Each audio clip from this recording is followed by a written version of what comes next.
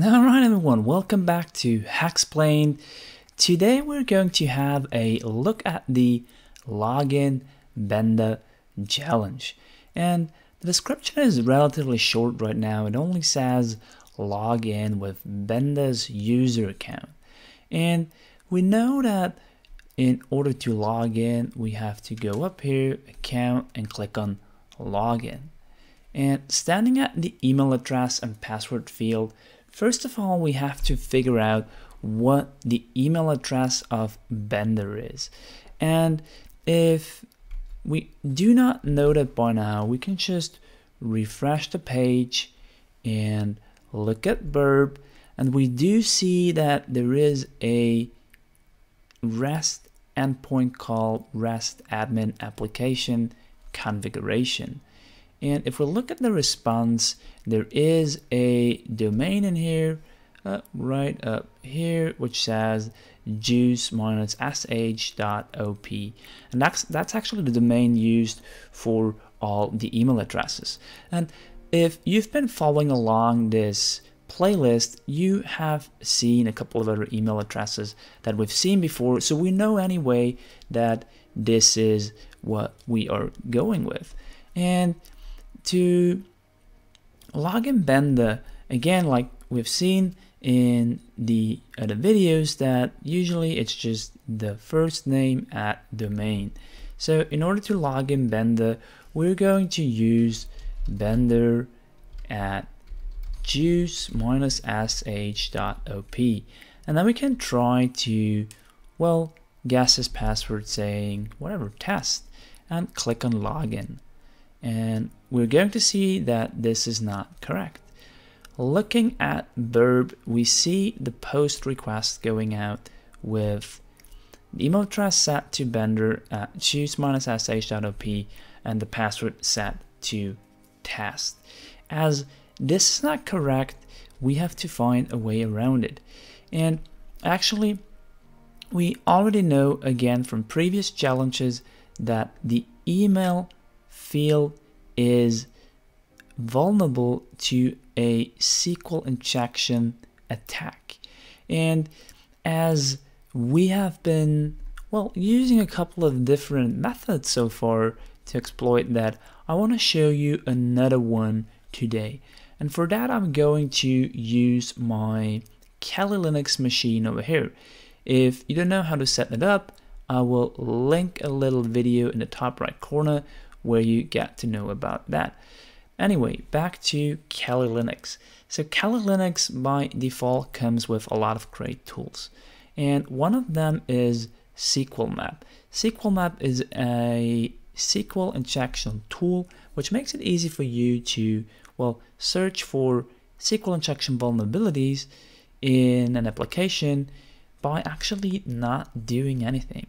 And I want to show you a neat way how we can set up SQLmap right now in order to exploit this vulnerability. So we're in this folder and there is nothing special in here. And we do have this request down below here, which we're going to use to, well, search our vulnerable field in. And for that, I'm going to copy that entire request. I'm going over here to my Kali machine and I will create a file called login.txt. It doesn't really matter how you call it. So we'll open that up and I will fire in that entire request that I've recorded with Burp Suite right in here, and we do see our Benda email address right in here. And what you can do is you can tell SQLmap by inserting the asterisk character that SQLmap should fire in its SQL injection payloads right in here.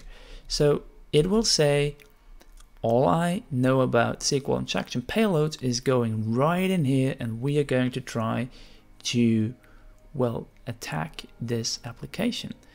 So with that, I will just click save and I will close that file again. We don't need that anymore. And I will close my Burp Suite over here and move this window a little over here. All right, so let's call SQL map. I'll clear this really quick and say SQL map -r, which is the command for using a file, and I've called this login txt. And that's it actually. Let's start SQL map. So you see SQL map starting up. It says, I found an asterisk character in a post body. Do you want to process that? Yes, we do. So we say capital Y and click enter. And then it once again asks you, do you want to process the post body? And we say yes.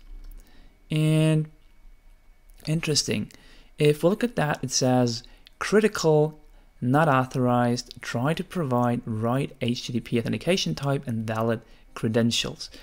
And the interesting part here is if we quickly go back to Burp Suite over here, we do see that if the password is not correct, we do get a 401 unauthorized response.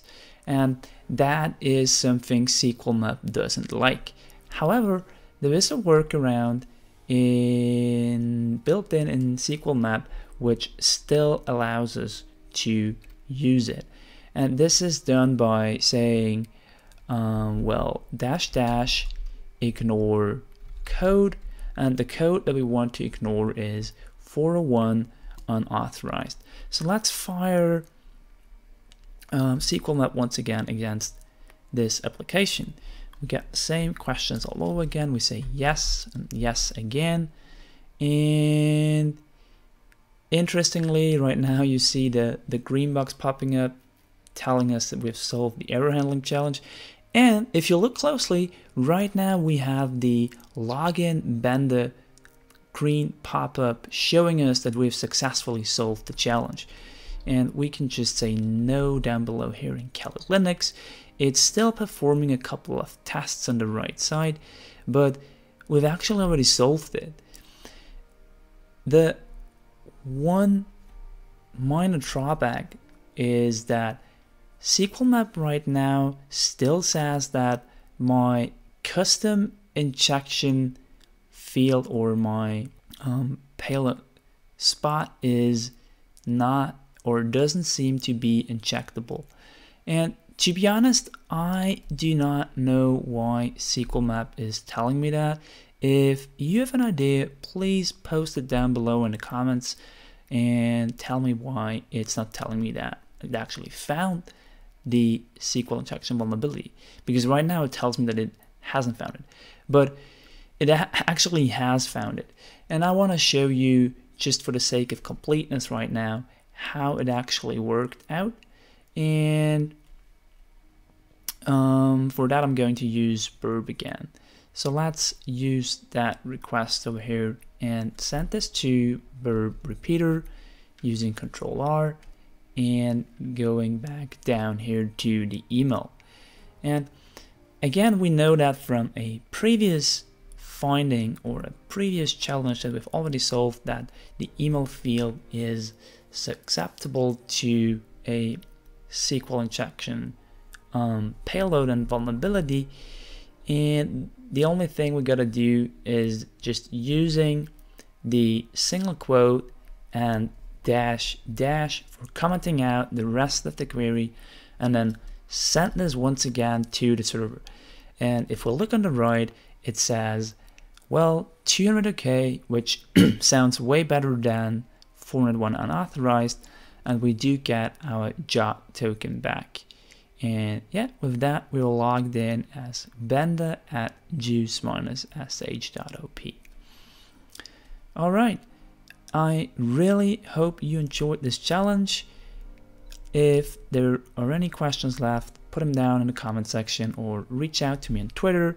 Subscribe in the top right corner and have a great rest of your day.